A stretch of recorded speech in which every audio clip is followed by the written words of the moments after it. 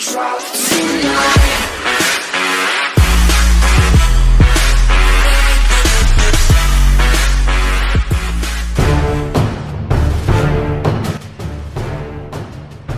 Hulking three-row SUVs are a product of America, a huge shiny mirror that reflects all of our excesses and immodesties.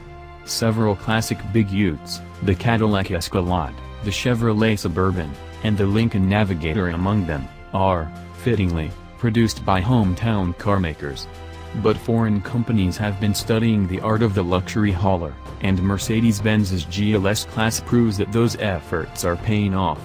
The GLS-class is a stylish, spacious, and dynamically sound take on a family SUV. It may not have as much cargo space as a GMC Yukon XL, but there's no denying the touch of glamour that a three-pointed star brings to a vehicle.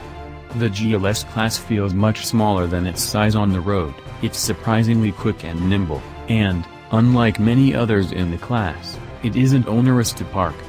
Those are the qualities that helped the GLS claim a 10 Best Trucks and SUVs title in 2017, and since it's virtually unchanged for 2018, it remains at the top of the class. Highs: above-average driving dynamics, stellar powertrains, spacious and luxurious. Low: high price, expected features cost extra, lacks cargo space behind the third row. Verdict: big and fast but composed and graceful, the GLS class is a status symbol worthy of its place atop the SUV mountain. What's new for 2018? Almost nothing.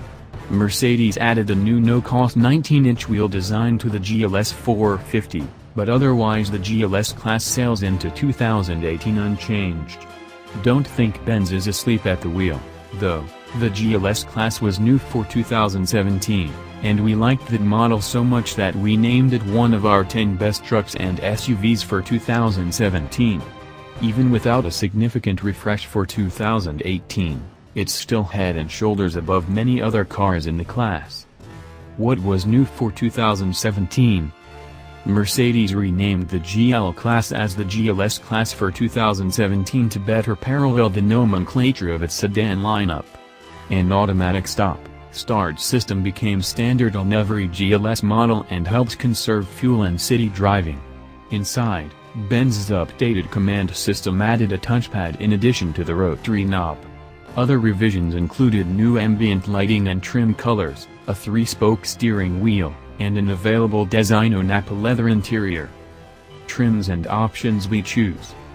The entry-level GLS 450 should provide plenty of capability for most drivers, and it avoids the $25,400 premium that stepping up to the more powerful GLS 550 incurs. The GLS 450 comes standard with a rather barren interior that does not befit the model's $70,545 base price, but careful additions can increase the GLS 450's luxury quotient without seriously inflating the price. Standard features include 8-speaker audio system with 8.0-inch display, heated front seats, chrome and aluminum interior trim. Heated and cooled front cup holders are too good to pass up at a relatively inexpensive $180. Looking to stand out a bit more? Then you might be interested in the $1,340 appearance package, which adds illuminated running boards along with 20-inch wheels.